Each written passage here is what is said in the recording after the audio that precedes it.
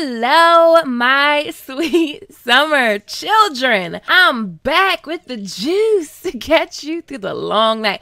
I'm actually super excited, and we're gonna jump right into this video. This is for my A Song of Ice and Fire diehards, my Game of Thrones diehards.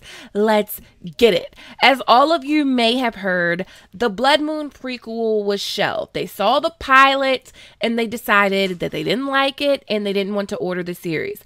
But the real tea is that HBO has not just ordered a pilot for the Fire and Blood series, they actually ordered the series. They have already ordered 10 episodes of the series, and the series has a title, and that title is House of the Dragon. So all of my Targaryen stands, where you at? Go in the comments and just like spam dragon emojis, like dragon emoji it down. Fire and blood, dragons and fire, dragons and fire. So okay, let me calm down. So news like this week, news when Game of Thrones, it was just coming in left and right like over the past week.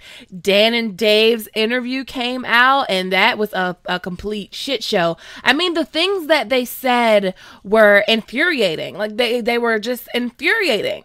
I don't know how else to put it. Also, news came out that they had walked away from their Star Wars deal because they got a $200 million multi-year deal to produce exclusive Netflix content. Then the news came out that Blood Moon was canceled, and everyone was like, boo-hoo. It's like canceled before it even started, and then boom! The news hit that there was a series order on the Fire and Blood prequel. So I reported in September that they were getting close to the pilot for the prequel, and I had heard like under the table that they were actually filming the pilot. The way Game of Thrones news was just hitting left and right on Twitter, I just expect Winds of Winter to be in bookstores really soon. Like, I just feel like if George comes out and says Winds of Winter is finished, I have a publication date, like, I mean, that's it. That would be it. That would be all.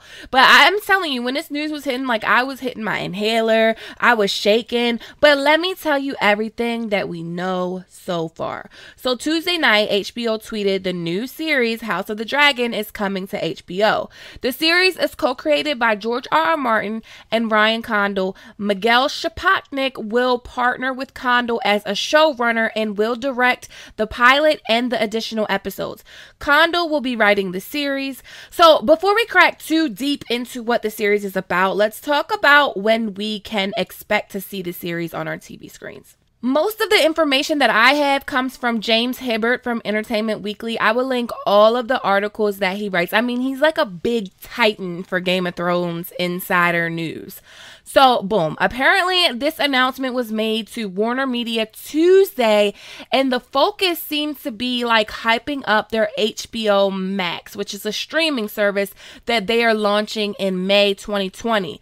So, I'm thinking that we might be getting House of the Dragon much sooner than we think. My hunch is we're going to get it May 2020, because why announce it while you're hyping up HBO Max, while you're hyping up the debut of this streaming service and the focus being around the launch of HBO Max? If they aren't trying to launch House of the Dragon around the same time, why even talk about it right now? Now, there are also some points that kind of want me to say maybe not so soon. So like during this time period, there were dragons.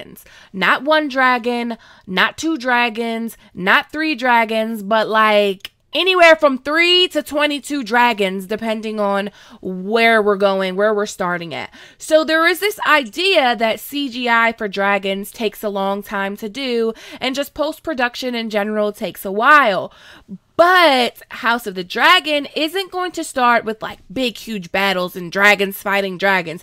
It's likely going to start like Game of Thrones Season 1 did, with tons of character development and some OMG moments. So we didn't start getting really big and battly in Game of Thrones until Season 2 of Game of Thrones, which is what I suspect for House of the Dragon. First, they want you to fall in love with the characters and build up to big shit. So 2020 is likely, but I don't work there, so it's just my opinion. Plus, they gotta go to all the party cities across the United States to get all them Targaryen male wigs. I mean, like, guys, let's just do lace fronts or nothing at all. Like, I wish you would just hire me as like a wig consultant and also a writer, because I feel like there needs to be female writers in that writer's room. Anyways, I wasn't bummed about Blood Moon. I knew when they announced the Fire and Blood prequel immediately that it would be the more viable prequel.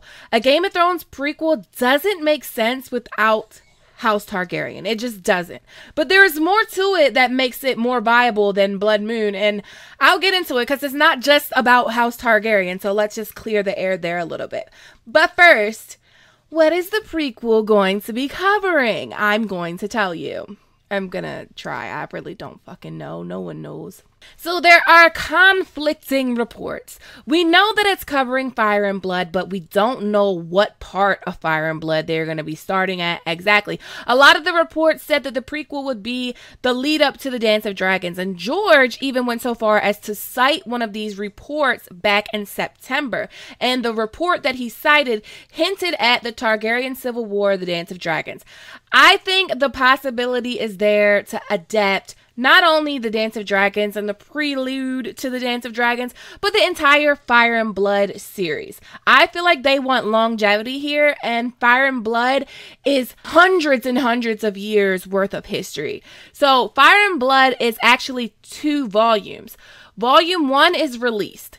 Volume 1 covers Aegon's conquest up into the reign of Aegon III. So it covers the Targaryens coming to Dragonstone, Aegon the Conqueror taking over Westeros, Aegon's rule, the rule of both his sons, Aenys and Maegor, the sons of the dragon, which is another story of its own. And we have Visenya and Rhaenys and Vhagar and Balerion the Black Dread. And it covers Jaehaerys and Good Queen Alysanne, their children, the Dance of Dragons, which is a huge Targaryen civil war. And Volume 2 will cover all of the Blackfyre rebellions, Aegon V, Baelor Breakspear, Sir Duncan the Tall, all of the mysteries at Summerhall, all the way up until Robert's rebellion and Aerys's fall from the throne. So they could actually adapt this entire thing if they wanted to.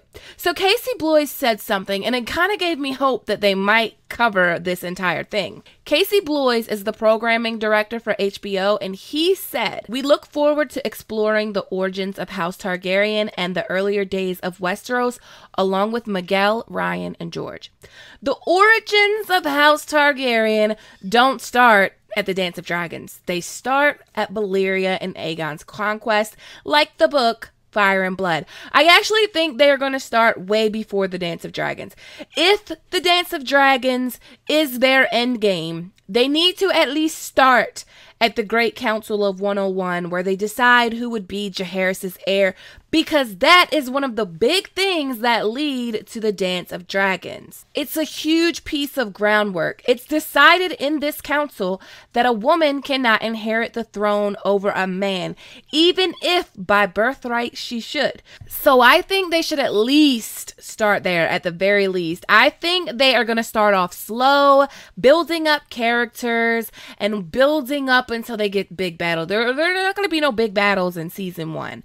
I think King Viserys needs to be built up. Prince Daemon Targaryen needs to be built up. And Daemon is going to have like Daemon is going to cause Twitter wars. I'm telling you. The dynamic between Viserys and Daemon, that needs to be explored. The queen that never was needs to be built up. House Valerian and the Sea Snake needs to be built up. There is also tons of written material on Jaehaerys and Queen Alysanne. All of these are useful things. All of this is backbone for them. All of this is interesting shit. And announcements, I will be doing a solo chapter by chapter analysis of Fire and Blood here on my channel during the long night. We are going to be cracking deep into the characters and the exploring Westeros 300 years before Game of Thrones. And I'm going to start in Valyria. I have a huge project that I'm doing on Valyria. But anyways, the reason I believe this prequel will resonate more with Game of Thrones fans over Blood Moon is because if you like House Targaryen, you're going to get House Targaryen. But you won't only get House Targaryen. You're going to get House Stark, House Lannister, House Tyrell, House Arryn, the Tullys, the Greyjoys, all the houses that you know and love were around back then. Whatever you liked about Game of Thrones is going to be present and represented in House of the Dragon. There will be mysteries and POVs and plots that we don't know is coming because Fire and Blood is a history book. It's not a novel told by the character's point of view like the TV series would be, or the A Song of Ice and Fire novels are. It's actually a book that's told from the point of view of septons and maesters. There's very little dialogue. So while we may know some of the broad strokes, we don't know everything that's going to happen. And George loves to add his mysteries. Like if you like Dorne, Dorne's going to be there. The Danes are going to be there. All of these houses will be there. So don't feel like this is going to be just all about the Targaryens. While the Targaryens are going to be in the forefront, much like Game of Thrones, other major players are going to be on the board. I'm serious. Like, I'm so excited. I just could like explode, literally. My only concern is the lack of women that are involved. I hope they bring women into the writer's room to help navigate, like if they need navigating. There's some very strong female characters that I don't want to see crash and burn. I don't want to see the same mistakes that were made for Game of Thrones season 8. And I don't expect to see them because Dan and Dave are not a part of this. I also expect HBO is going to have to take the reins a little more on their series. No more con jobs from Dan and Dave. And if y'all want to get infuriated like I did and hear their interview, I'll link it below. It pissed me off so bad. They basically admitted that they didn't even try to understand the story and they wanted to take away fantasy elements because they wanted it to appeal to football players and moms. Like football players and moms wouldn't like fantasy. I mean, seriously, like I can't believe they said half of what they said. They basically admitted that they had no idea what they were doing and they basically said that they conned HBO. You have to listen. Like, if you want to get upset, listen to it. I wish I didn't listen to it. I wish I didn't see that thread on Twitter. I wish I didn't see any of that, but I will link it for you below. Me personally, I'm through with them or talking about them. I'm like just done with it. Right now, it's all about House of the Dragons. I'm excited. I hope you're excited. I can't wait to start covering it and covering chapter by chapter Fire and Blood and character deep dives from Fire and Blood. I want to start with the sea snake, but first, Valyria. Are you excited? As always, thanks for watching. Thanks to everyone that supports me on Patreon. I can't tell you guys how much I appreciate you sticking with me through the long night. But we're back and we're about to kill it. If you like this video, please give it a thumbs up. Please click that subscribe button, hit that notification bell, and join the Sweet Summer family. Okay, my sweet summer children, have a good day.